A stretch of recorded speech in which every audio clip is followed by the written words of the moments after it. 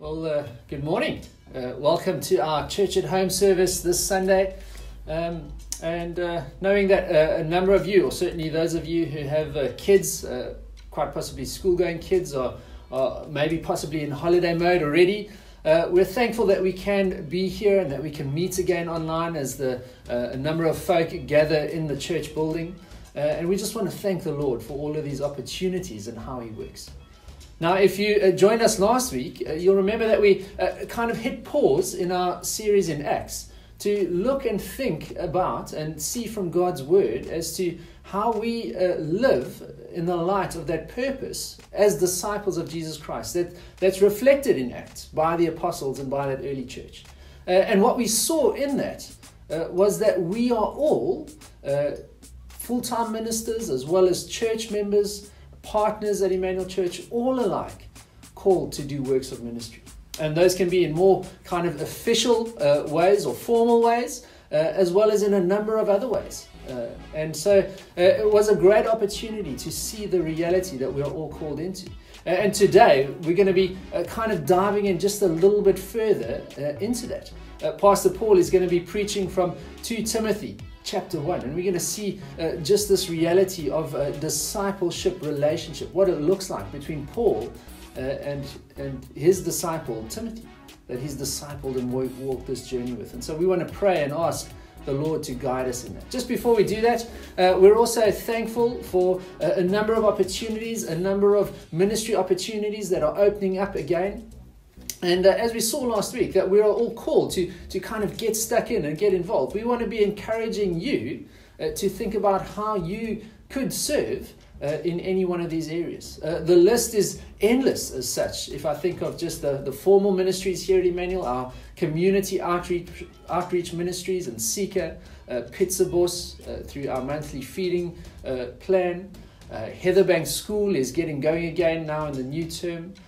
We have a number of kids programs. Our kids church is officially starting. While there is already a kids church program happening on Sunday mornings, is officially starting again in the new term. Our youth on Friday evenings. And so if you would like to find out a little bit more about how you could get involved, be it from welcoming folk in the services to helping with the tea and coffee, which again should start in about a month's time or so, or maybe there's other ways you're not even precisely sure that are there. I'd like to encourage you to get hold of me, get hold of Pastor Paul or Diane at the office, and we'd love to plug you in, or even just let you know a little bit more as to how you can get involved serving. Not just so that one can serve, but as we saw last week, that we can grow, that we can be discipled while we make disciples and ultimately live for the glory of Jesus in that. And so now as we come and as we prepare to hear from God's word in 2 Timothy, will you pray with me? Heavenly Father, we thank you, Lord, for this opportunity. We thank you, Father, that we can meet freely, physically in one's presence as we meet as a church in our church building, and online here as well. We thank you that we can do this freely without fearing persecution. We thank you that we have your word with us so often that we just take for granted in Bibles in front of us at home or on our phones and devices, so freely available, the word of the living eternal God. And so, Father, now as we hear from your word, we ask, Lord, that you speak to us, that you use it to grow us, to teach us more about what discipleship looks like and how we can understand it today as 21st century disciples of Jesus Christ. And ultimately, Lord, we ask that you continue to grow us in that understanding while we grow in our purpose of living for you. So I thank you, Father, for all our church. Thank you for those who are able to come to our physical services. I thank you for those who are able to engage and join in through our church at home services, through the audio sermons which go out via WhatsApp, through those who connect even during the week. And Father, we pray and ask that you continue to grow us, even though some of us responsibly are distancing. Continue to grow us together through the relationships that we have with one another, through Jesus, by Jesus, and for Jesus. Will you work by your Spirit? Will you enable us to give the glory to God as you have taught us? And will you speak to us now today? We pray and we ask this in Jesus' name. Amen. Good morning, Emmanuel. It's good to be with you, and trust that as we come together as God's people to worship God, that your time spent with God and His Word would be a great blessing to us this morning.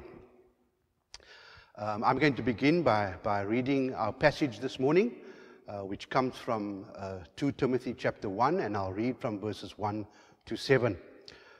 The title of my sermon this morning is Shaped by the Grace of God. But let's read God's Word first. 2 Timothy chapter 1, verses 1 to 7. Paul, an apostle of Christ Jesus, by God's will for the sake of the promise of life in Christ Jesus. To Timothy, my dearly loved son, grace, mercy, and peace from God the Father and Christ Jesus our Lord. I thank God, whom I serve with a clear conscience, as my ancestors did, when I constantly remember you in my prayers, night and day. Remembering your tears, I long to see you, so that I may be filled with joy. I recall your sincere faith that first lived in your grandmother Louis and in your mother Eunice, and now I am convinced is in you also. Therefore, I remind you to rekindle the gift of God that is in you through the laying on of my hands. For God has not given us a spirit of fear, but one of power, love, and sound mind. This is indeed the word of the Lord.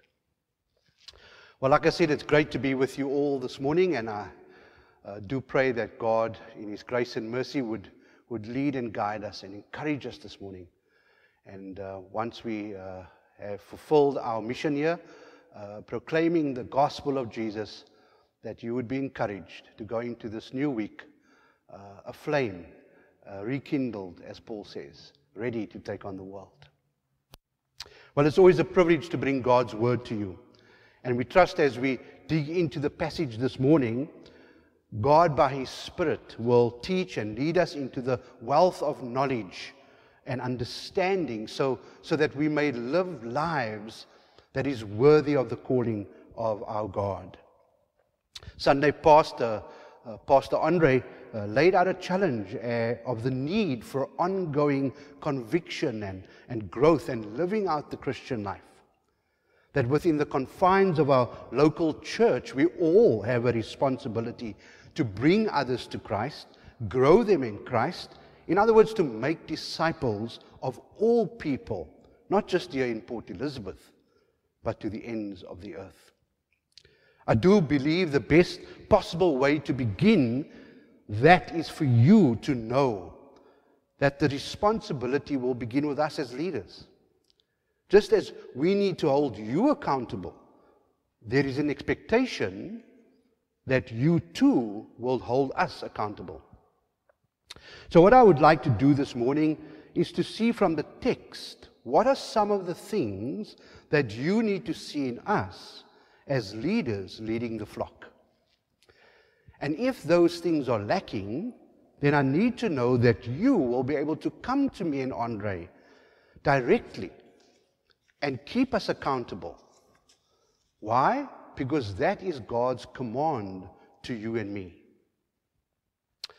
But before we go any further, let me pray and ask God's guidance as we look at His word this morning. Let's pray together. Father, thank you for this enormous privilege we have to be found in the presence of a holy God. Lord, I do pray that now we will decrease as the Lord Jesus Christ increases in our life. Will you bless your word and the proclamation of your word this morning, and help us, Lord, to go from here encouraged, corrected, rebuked, and trained in righteousness, so that we may be thoroughly equipped for every good work. Amen. Well, Paul's words in 2 Timothy are not only deeply personal, but they are also deeply theological.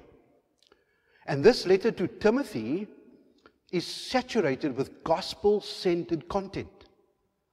John Stott in his commentary says this: Paul's preoccupation in writing to Timothy was with the gospel, the deposit of truth which had been revealed and committed to him by God. And with this dominant theme in mind, Stott outlines the book of 2 Timothy in this way. In chapter 1 he says, guard the gospel. In chapter 2 he says, suffer for the gospel. In chapter 3 he says, continue in the gospel. In chapter 4 he says, proclaim the gospel. Now indeed this letter is both timely and timeless. Nothing can be more important for you and I today than to rightly guard and give the gospel to the next generation. It is often said that we are one generation away from losing the gospel. And if the gospel is assumed in one generation, it will be neglected and ignored and abandoned in the next generation. So we must keep guarding it, Paul says. We must keep suffering for it. We must continue in it. And we must proclaim this gospel unrelentlessly. And to do that, friends, we need gospel-centered leaders. Now, in these initial verses, we are introduced to the key figures of the letter, and that is Paul and Timothy. And Paul begins by describing the origin and purpose of his apostleship. And then he describes some of the background of Timothy's life and ministry.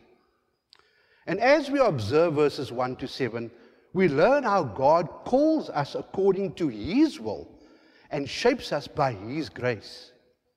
We gain important insight as to how God builds a gospel-centered leader. But first of all, we need to see that Paul was called by the will of God. Paul says that he was an apostle of Christ Jesus in verse 1. By claiming this title, Paul placed himself in the same camp as the 12 who were called by Jesus or selected by Jesus as his apostles. And like this, Paul had the privilege of learning directly from Jesus. He was sent by the Master with unique apostolic authority to teach in Jesus' name. And of course, Paul's apostleship was slightly different from the 12 because he was somewhat of a late addition to the 12, obviously. And so on the road to Damascus, the risen Lord arrested Paul and commissioned him with a particular call to proclaim the gospel to the Gentiles. And even though Paul humbly called himself the least of the apostles, he was indeed part of this very select group of young people. Therefore, this letter comes to us with divine authority, friends, because it comes from a divinely inspired apostle. It is a letter not just for Timothy in the first century, but for Christians of all times in all places. May the Lord give you and I understanding in everything regarding this book of sacred scripture.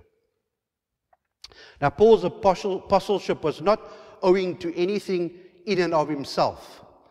He states that his position was established by God's will. Paul did not volunteer for the position. He wasn't kind of summoned to it. It wasn't a career move of Paul, and we know that very clearly. If anything, Paul was the opposite of. The Bible says that Paul was appointed in verse 11. You see, how God shaped Paul as a gospel-centered leader wasn't simply just to call him and then leave him to his own devices. No, but he empowered Paul to put his best foot forward and to grow by the sweat of his brow. Now, the apostle we know was a worker, and he says, as he writes, that he worked more than any of them. But Paul's work was preceded by God's work of calling him first. And Paul's work was made possible by the enabling grace of God. Yet not I, but God's grace that was with me, he says in 1 Corinthians. Now, God shaped Paul into a mighty leader by first calling him by grace and then empowering him with divine strength. Now, while we are not apostles in the same sense as Paul and the 12, we do share some common experiences with them as those who trust in Jesus Christ. And like Paul, God calls us to himself by his own will and pleasure. And by his power, he enables us to live faithfully before him for his glory. So what was the purpose of Paul's apostleship? Well, he said, you'll find that also in verse 1 of chapter 1. Paul said that his calling was according to the promise of life in Christ Jesus. Paul was commissioned to communicate the gospel, which he described as the promise of life. As Paul awaited death, he knew there was a promise of life for those who are in Christ Jesus. And the gospel gives life because at the heart of our message, friends, is that person, Jesus Christ, who himself said, I am the way, the truth, and the life.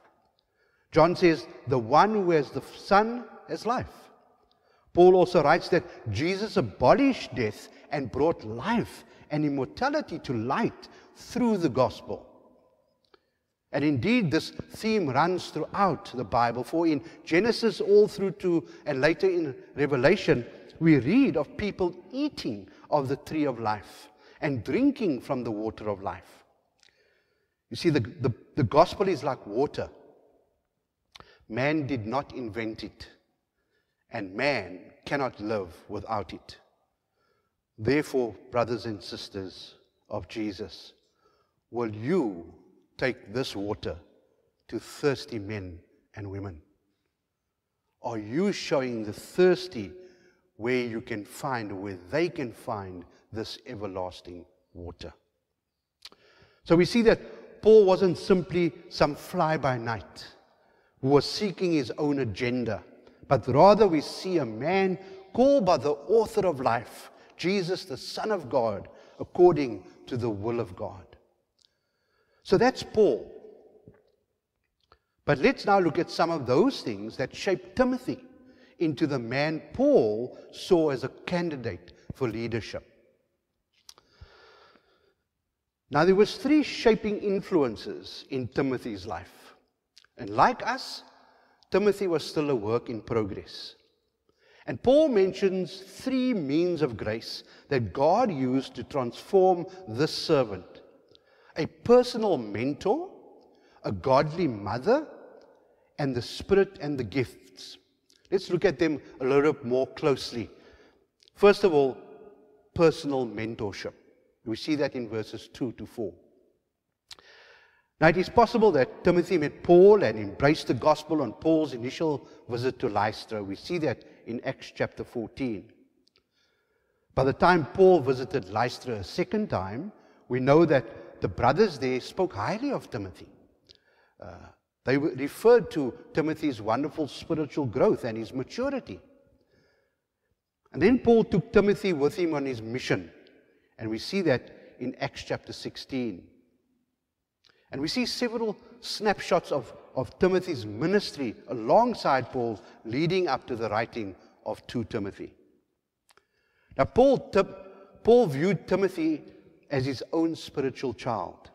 He introduces Timothy in verse 2 as his dearly loved son.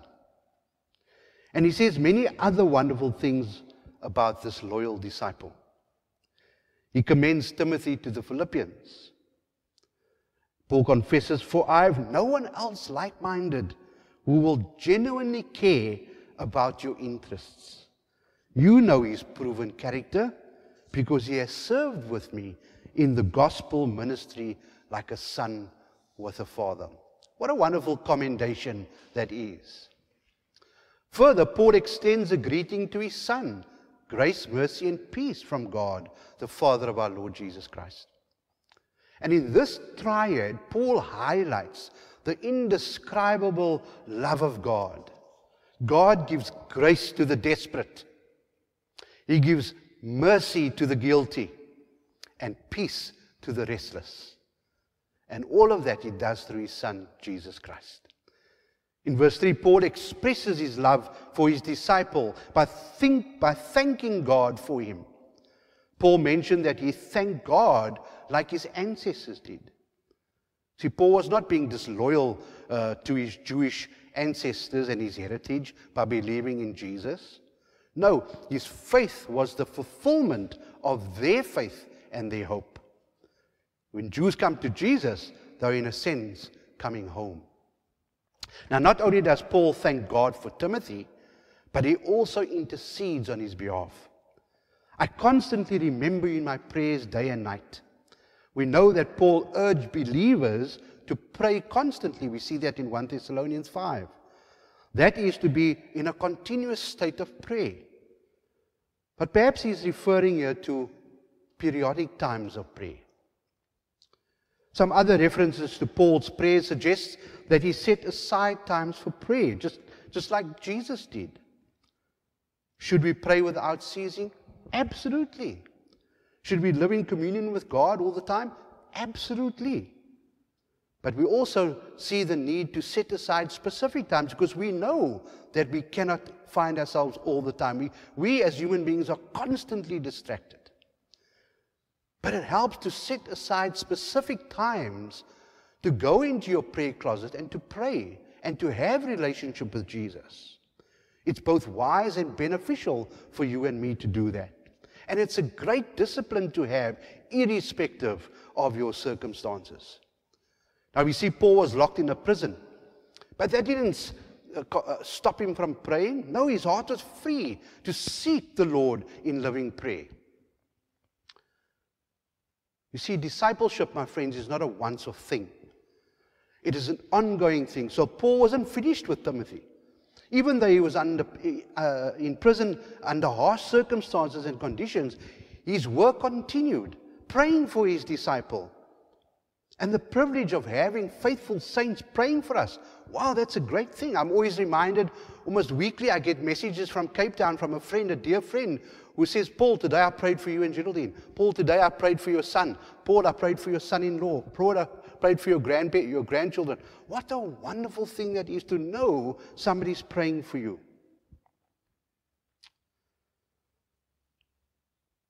Oh, the privilege of having faithful saints praying for us. Paul's thankfulness, his thoughtfulness and prayerfulness were driven by two dynamics. His peaceful condition that he was in before God and his personal love for Timothy. Now, Paul's condition before God is noted with the phrase, a clear conscience, in verse 3. Paul was not sinless, but he was guiltless. What a wonderful thing. And that is because Jesus had taken Paul's guilt through his substitutionary death on the cross away, as far as the east is from the west, to remember it no more. And God cleansed Paul's guilty heart from an evil conscience through the work on the cross. Paul experienced the wonderful blessing that every true believer shares, peace with God through faith in Jesus Christ. And the greatest thing, friends, as we approach our deaths, Paul shows that there is nothing greater than knowing that our sins are forgiven. Is there anything more important than having a clear conscience before you die? I'm mindful of the hymn writer who penned these words.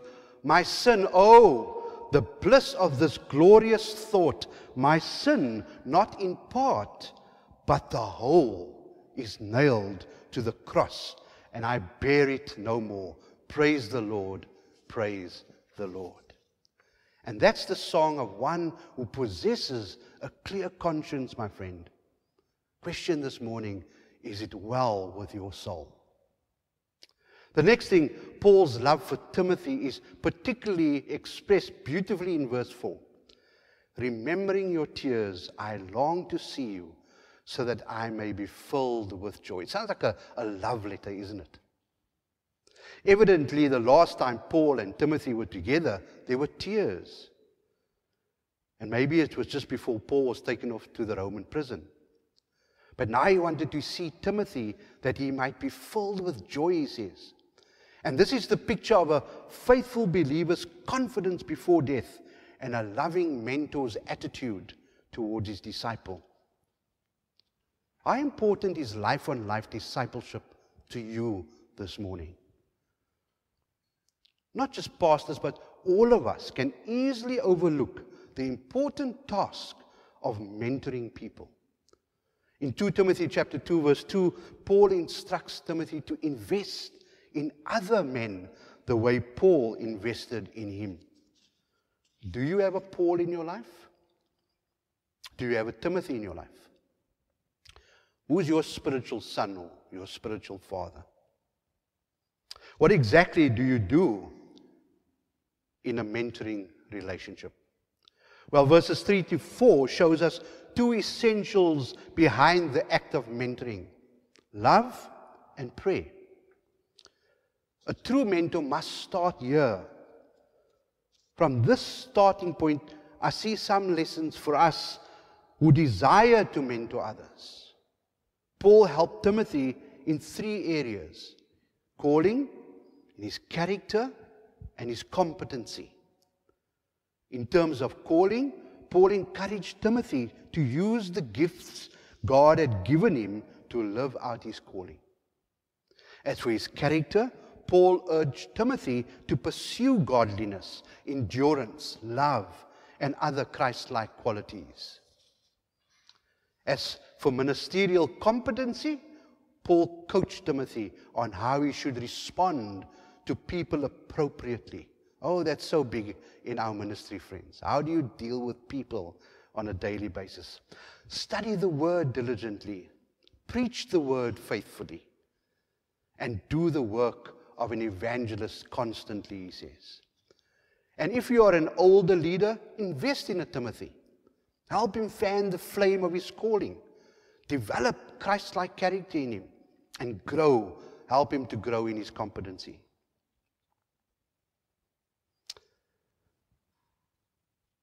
So that's personal mentorship.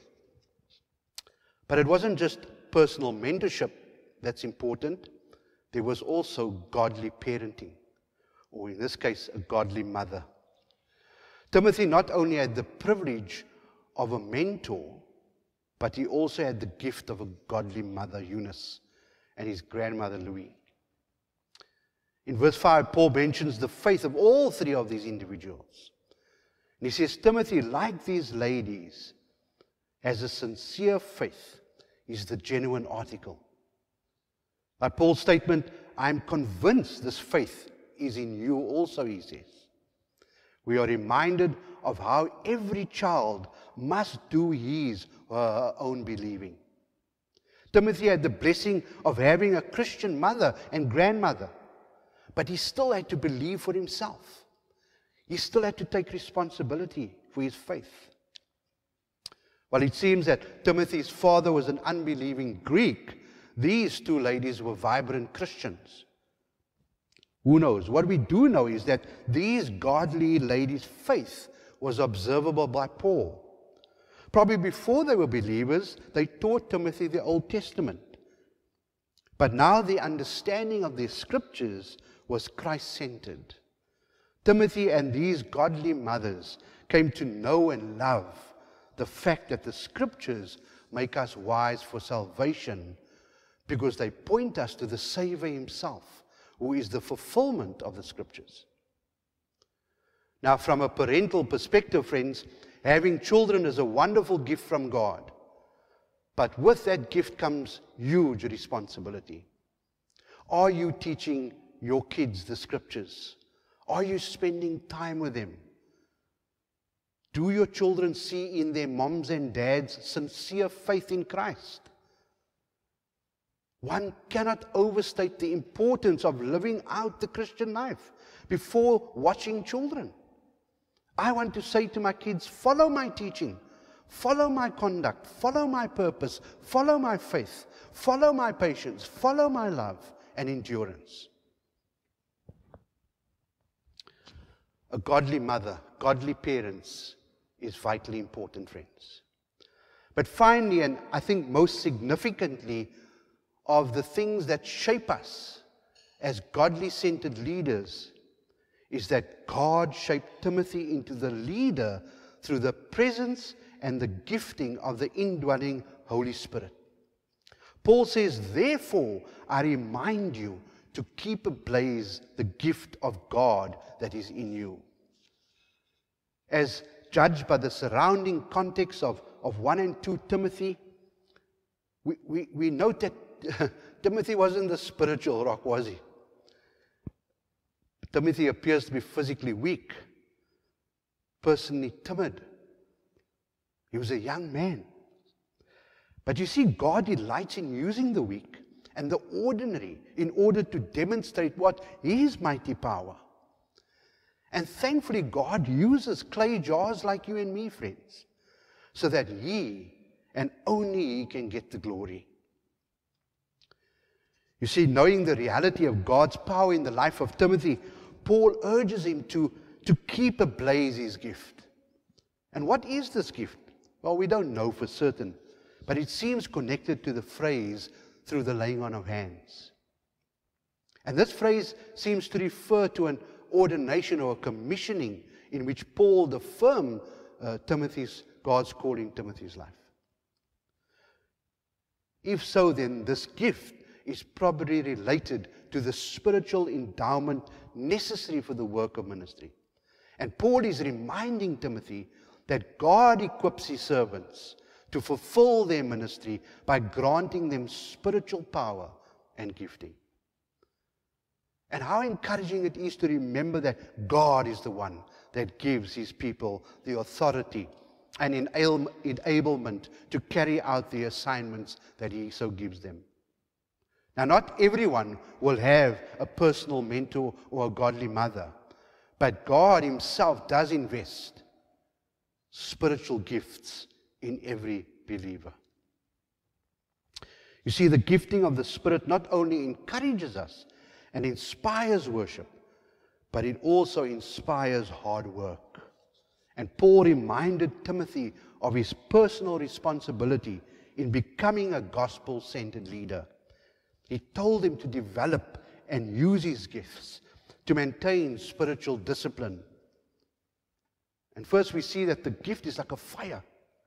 The Greek verb is in the present used here, in the present tense, and it emphasizes ongoing action. You see, Paul was urging Timothy to keep the fire alive. Indeed, he wanted it to be ablaze and in fullness, by making full use of the gift that God had given him. And he was to do this then by exercising his gift passionately. God gave Timothy gifts to be used and developed. Now, there is no room for sluggishness in the Christian life. Rest, yes, but laziness and passiveness and timidity shouldn't characterize the believer. I'm so mindful of Jim Elliot, who prayed this prayer, and this is what it says. And it captures well the spirit of what Paul is talking about. He says, God, I pray Thee, light these idle sticks of my life, and may I burn for Thee. Consume my life, my God, for it is Thine. I seek not a long life, but a full one, like You, Lord Jesus. Isn't that beautiful? Friends, are you using your gifts passionately? Don't be a Christian waiting on the sidelines, hoping someone will call you to do something in the church, whether it's preaching or leading or serving tea or being a steward. If God has gifted you, then use your gift. We often make excuses to justify our fear and trepidation in fulfilling ministry. Step up, I say, trust the promises of God and give yourself wholly to the gospel. As Martin Lloyd-Jones once said, go gossip the gospel. Go share it with one person in a coffee shop or in a park in your neighborhood. But yet, go overseas and gather up children under the trees in Africa. Go share the gospel with them. You see, we need to be developing and using our gifts for ministry. Paul says, fan it into flame. That's what he's telling Timothy. That requires work and effort and intentionality. The second thing Paul says to Timothy, to maintain discipline. For God has not given us a spirit of fearfulness, but one of power, love, and sound judgment. Paul here addresses Timothy's shyness and weaknesses and reminds him that his fear did not come from God. But what comes from God is a spirit of power, of love, and discipline. Now there is discussion of whether or not spirit should be translated as spirit with a capital S or spirit with a lower case s. While Paul may have referred to the small spirit, that does not mean the Holy Spirit is not in view here. And the word for in verse 7 alludes back to verse 6, where the reference is to the big Spirit, the Holy Spirit's gifting in Timothy. Additionally, the words love and power are used especially for the work of the Spirit elsewhere in Scripture. Boldness, not cowardness, is the mark of the Spirit's work in believers. And the object of Timothy's fear remains unclear. Perhaps it was evangelism or proclamation, whatever it was, pastoral leadership. We don't know. We know that this fear paralyzed Timothy, but it didn't have to. We notice that even Paul faced fear. When he planted the church in Corinth, the Lord appears to him in a vision and says, "Do not be afraid, but go on speaking and do not be silent, for I am with you. And no one will attack you or harm you. I have many in the city who are my people," he says. Do you see this? The Lord tells Paul to fight fear with his promises. He promises to be with him, to protect him, and to use him to bring people into the kingdom. And now Paul is directing Timothy to have the same source of hope. He says essentially, Timothy, in your fear, remember that God is with you, in you and for you. It's His Spirit that produces the power you need to endure and the love you need to minister. Be disciplined, my boy. Be diligent, he says. Be brave, for God is with you. Now, we all experience fear and timidity in some way, isn't it? But the Spirit of God empowering the people of God is sufficient to accomplish the mission of God. Therefore, there is no excuse for not performing our mission with diligence. God has given us everything we need for life and godliness. The Spirit and the gifts, friends, are ours. God has given us the spiritual gifts to execute our ministries and the spiritual power to enable our ministries. How then is a gospel-centered leader formed? Well, from this passage we see the mysterious combination of God's provision and man's humble responsibility. For Paul, clearly God appointed him and enabled him. But his appointment did not mean Paul was to be passive. No, he was to proclaim the promise of life actively. In the life of Timothy, God provided a mentor. God provided godly parents or godly mother and grandmother. But most of all, God provided His Spirit and the gifts to make him into an instrument for noble purposes. But Timothy had the responsibility of using these gifts. What about you? Do you recognize the gifts God has given you? Are you resting on His promises? Are you relying on His power? And are you serving Him with passion? Well, may I encourage you to come with us and serve with us here at Emmanuel. Let's pray together. Father, thank you for the gifts that you've given us, and most importantly, the gift of life through your Son, Jesus. But Lord, as your people, help us to be obedient. Help us to be willing partners of the gospel. Help us to give of ourselves fully for the work of the gospel. Why? That you, O God, may be glorified. We commit ourselves to you and thank you again for the great privilege which is ours to serve you in this way. We thank and praise you in Jesus' mighty name. Amen. Well, thank you, Paul, for that great sermon today. And what encouragement it is when we see this kind of sincerity, this kind of relationship. And that's the relationship that the Lord has brought us into, ultimately with Him, but that He also calls us to live out with one another. I want to thank you for joining us today. If you are celebrating or having some time off, some holiday time with your family, we hope that you are enjoying your time away if you'd be able to get away. Maybe it's just another week for you. Well, it's our prayer that you go into the week knowing that Christ is with you, that He is for you, and that He is working through you. Just last little bit of info to leave you with today. Our golf day which is there to raise funds for our men's and women's ministry. We're looking forward to 2 planned, one women's retreat next year, 1 men's camp. We wanting to use this to raise funds to bring along as many of our church family as possible. And so we're still looking for folk to get stuck into the golf day, to sign up, to play, as well as to serve at the time as well. So if you'd like to find out more, please do contact the church office, get hold of Bianca, who's heading up the golf day, and find out how you can get involved. Let's close just with this little bit from Paul as he wrote to the Ephesians in Ephesians chapter 3 verse 20. Now to Him who is able to do above and beyond all that we ask or think, according to the power that works in us, to Him be glory in the church and in Christ Jesus to all generations, forever and ever. Amen. Have a great Sunday further.